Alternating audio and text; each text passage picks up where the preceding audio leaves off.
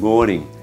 Back in theological college we studied a lot of church history and I was fascinated by the different divisions and debates and controversies and schisms that appeared in the life of the church, particularly in the early centuries, but right through the history, and became inquisitions and witch hunts and heresy trials and all the rest. Deep divisions, the ugly side of church.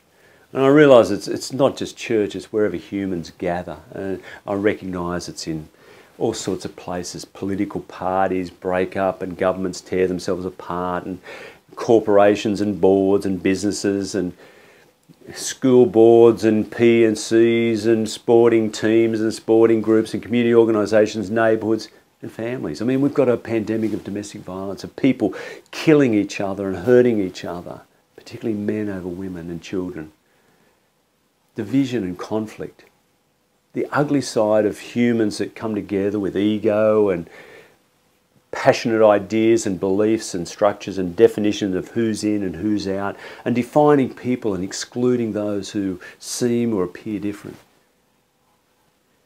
On the other side is love. When people come together in love and relationship and focus and prioritise relationship, compassion and justice, reaching out and welcoming and hospitality and generosity.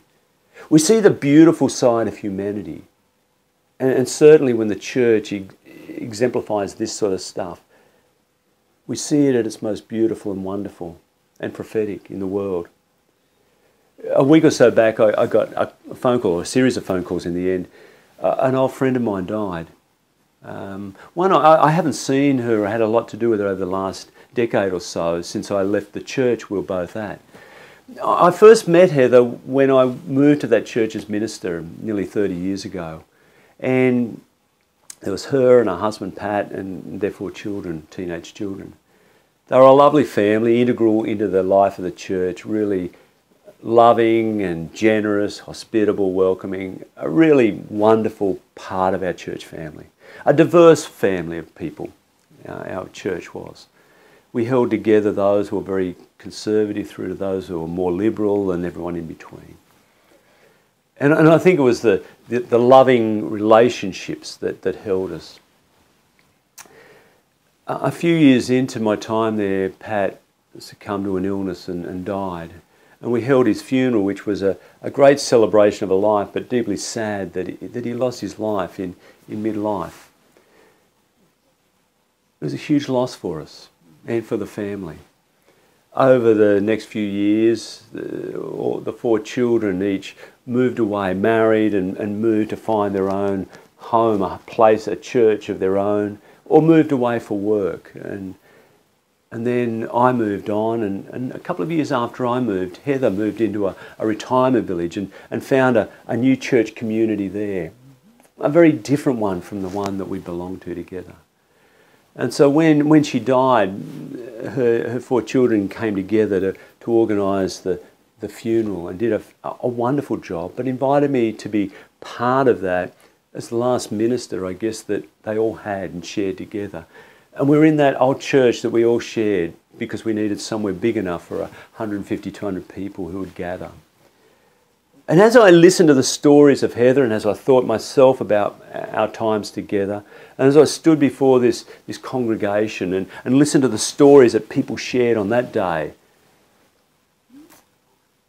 I remembered. And, you know, Heather and Pat came from a different place in faith than me. And I know that some of the things I said and believed and put forward rubbed up against them.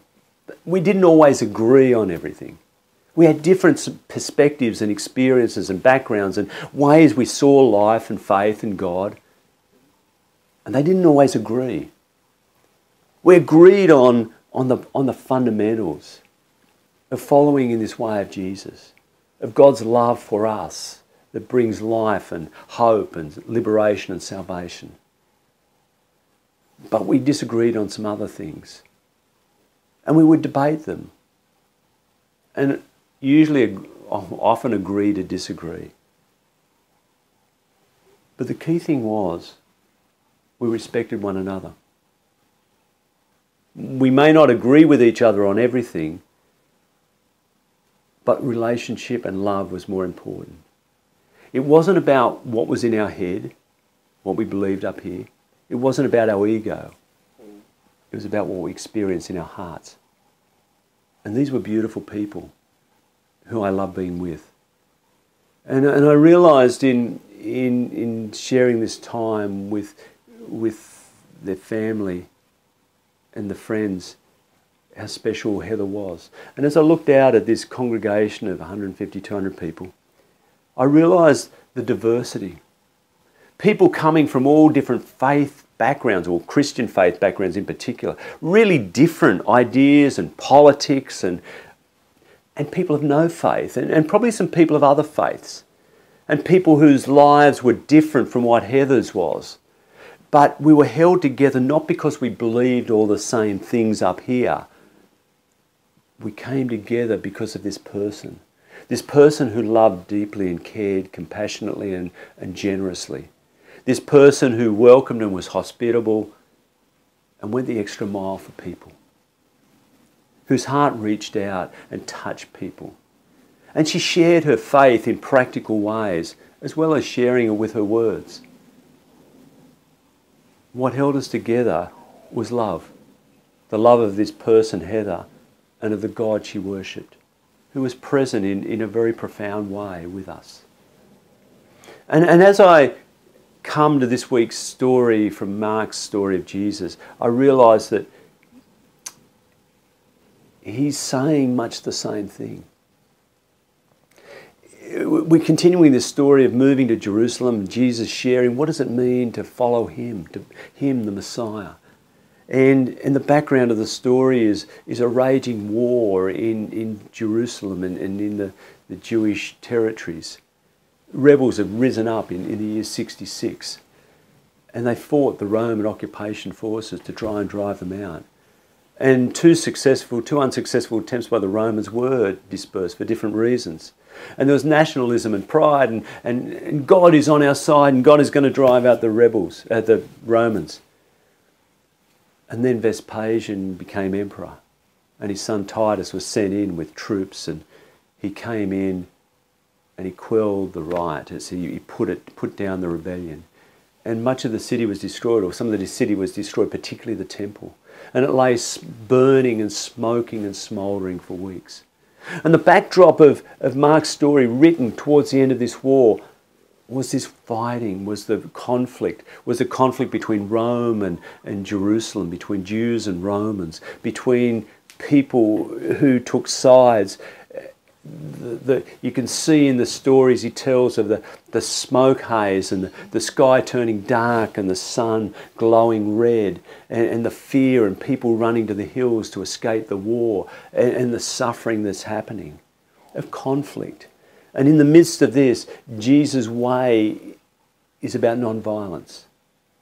In everything Jesus teaches, it's about making peace through non-violence, standing up against those who are unjust and doing the evil, but not doing it violently, finding peaceful ways to resolve our difference and conflict.